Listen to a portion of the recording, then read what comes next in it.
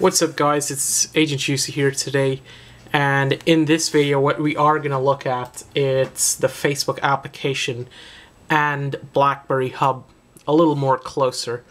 One of my viewers, he messaged me a couple times. His username is GenCFBogus1907. Really weird YouTube name. I don't know how he came up with that. He's from Germany, and he asked me to do some Facebook and stuff like that.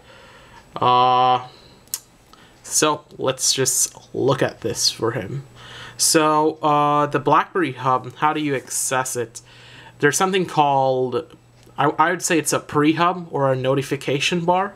The actual name is notification bar, but I call it the pre-hub. What the pre-hub basically is, in any application, whether or not you be in the browser, once you swipe up, you basically see all of your notifications right there. I call it the pre-hub, or whatever you guys want to call it. So like I said, in any application, let's look at the weather. You're in the weather app and you're wondering, I wonder if I got a notification. My notification LED just went off. You just swipe up. So that's the pre-hub. In the pre-hub, basically, Facebook, Twitter, email, any sort of notification, updates for your phone, updates for apps, updates for any anything basically is in the pre-hub as well as in the actual hub. So when you do jump over to the hub now, all you have to do, if you're in this screen, a quick way to jump over, it's simple. You just basically swipe up and pull to the right, and then you basically get all of your hubs. One thing I would like to say to everyone here, it's I would have preferred to have like a multi-gesture or a multi-gesture screen. Even if you guys could probably retweet this to Blackberry, this would be a really cool idea. When the person does this with one hand, you basically have an extra hand free, right? So then you could basically scroll up and down and see exactly what you have. But you know, it's not that important, it's very minor.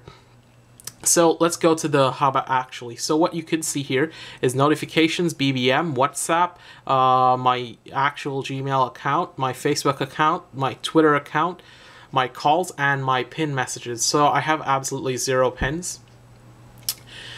And yeah, that's basically the hub itself. So if you click on notifications, it just shows you all the notifications that you may have from each application. Then if you click to BBM, you're going to see all your BBM messages, which I won't click on because it's going to look exactly like this, just with each person's name. Then if you click on text messages, you're going to see all the text messages there.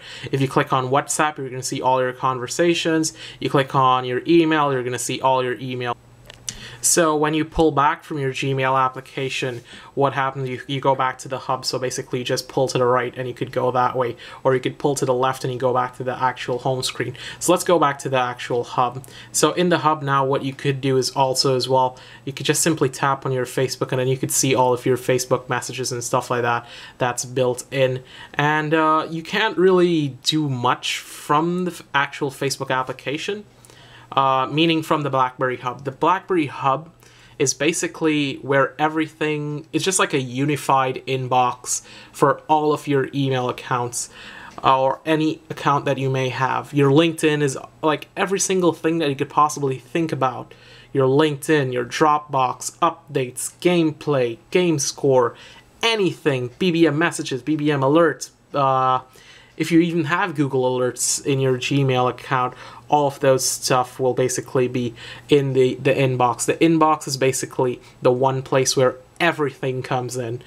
So that being said, let's go back to Facebook. So this is your Facebook for the hub. And if you scroll down, you could basically see at the bottom right here, you could see, how do we see that?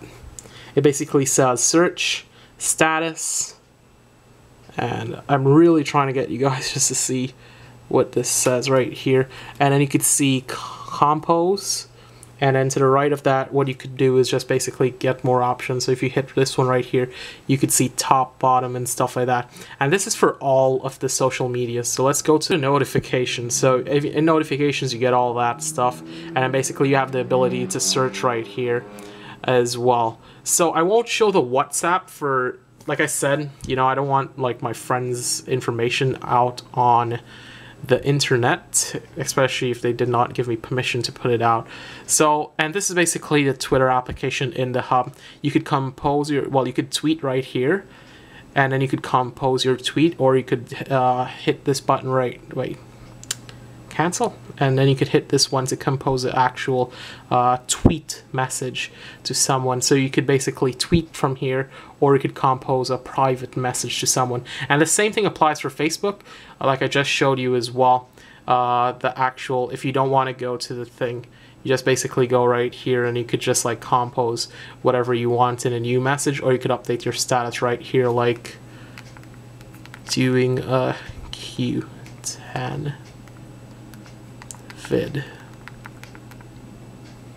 you could just simply post it. You could tag all that stuff right there. So he specifically asked for Facebook. So let's go out to the actual Facebook application. So this guy, I have no idea who he is, but he added me. But I know after he saw my name on the actual one of my videos, he decided to add me. Like I said, you add me, you won't get a friend. You won't get accepted. Well, you might get accepted. I won't say you won't. So let's look for the Facebook application. So this is a Facebook application right here. One thing to do note that I wanted to let everyone know, if you wanted to update your status on Facebook, all you have to do is basically type Facebook, and you could tap on that, and you could basically do that. Okay, so let's go back to Facebook now. So in the Facebook, what you do have here, you see the black, this is the layout of the actual Facebook interface. Top, when you pull down, you could basically reload or refresh the actual app. Then you could basically, if you pull, you can't really get, I'll show you this in the Blackberry video for you guys as well. On the playbook itself, the Facebook app is way different there. But anyway, so right here, you get more stuff. Like this basically gives you more options. You have the search bar, your name, your news feeds, your messages, nearby events, close friends, families, networks that you might be on, and if you limited anyone on your profile, then you have account settings, and then log off. Anything basically to deal with your actual account, like these settings right here, like help center and all that stuff, privacy settings and stuff, you basically are forwarded to the actual Facebook browser.